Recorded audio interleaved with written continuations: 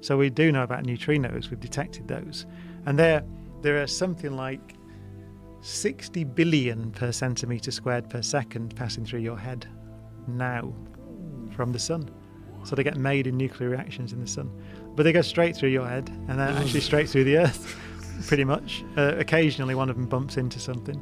And we can detect those because there are so many of them going through. But we only detect, I don't know, 1 or 2 a day. And the idea is that dark matter encompasses an enormous percentage of the universe.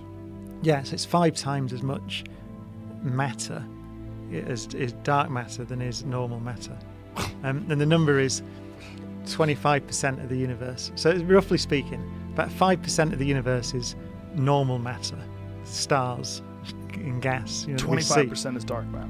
Yeah, so 5 is normal matter, about 25 is dark matter, and about 70 is dark energy.